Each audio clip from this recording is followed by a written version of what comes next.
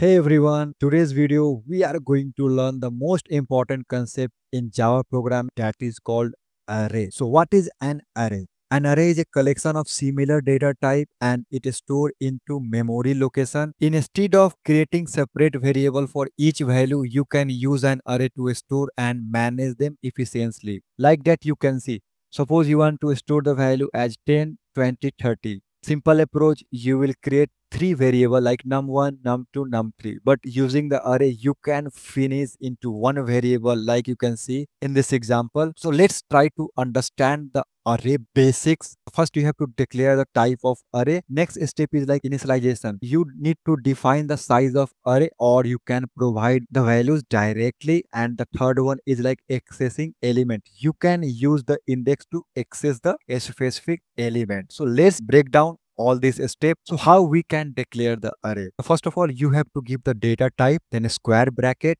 or I can say array bracket. After that, you can give the array name. So here data type can be primitive data type like integer, character, double byte, or you can also use Java object. We are going to learn object very soon. And array name, it is a identifier, so you can give your customized name. So you can see this example here. You can give the type as a int, use the square bracket. After that, you can declare the array name like numbers. You can also declare like numbers equal to new int 10. So here the array is stored 10 element. You can also say that the size or length of array is 10. So in Java, we can declare and allocate memory of an array in one single statement also. So how we can initialize the array in Java? So we can initialize like int array bracket numbers equal to new int 3. That means here array is going to store 3 element. So at the index of 0, the value is 10, index of 1, the value is 20, and index of 2, the value is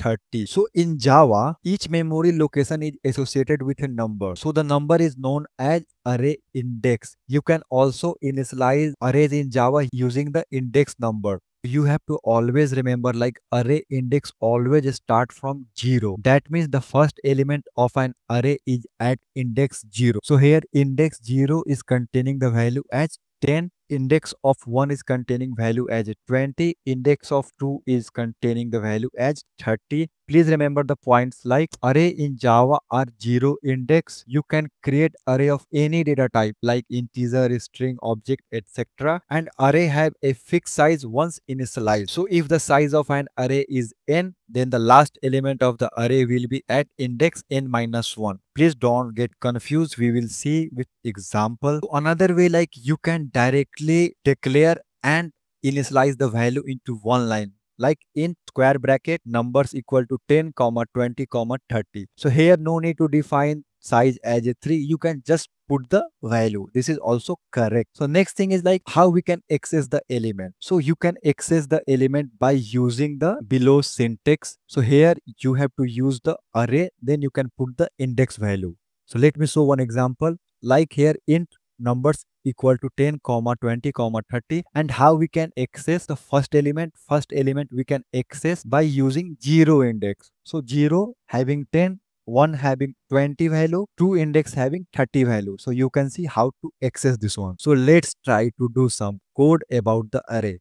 So let's try to declare by both way. First step is declaration. So give the type as int, then use array bracket, and you can give the identifier. That means the name of the array. I can give here as a numbers. So how we can initialize? We can initialize by two way. First way is like just give like new int and you can declare size as a 3. Now we can put the value. So at number 0 will contain value as 10. So let's copy this one. We can directly change the value. Index 1, index 2, let's change as 20, let's change as 30. So how we can print the value of 10? So for that, just use this out, and what you have to do, just use numbers of 0 index. Let's run.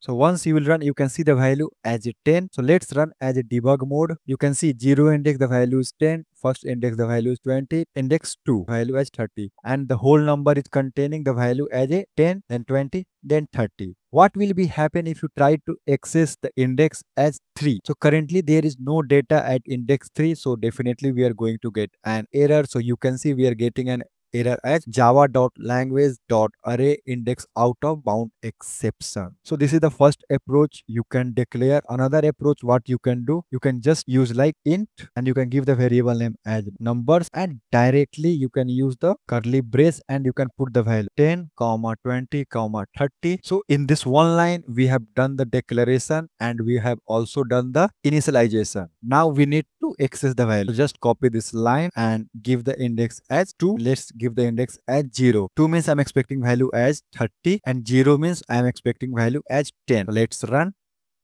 You can see we are getting 10 and 30. So like that you can define and you can play. So why use array? Array helps simplifying your code by reducing the need of multiple variables. They also make it easier to work with large data set. For instance, arrays are perfect for storing marks of a student, temperature of cities, and etc. So in the next video, we are going to learn about one-dimensional array and we will learn how to manipulate the data and try to print all data using the for loop.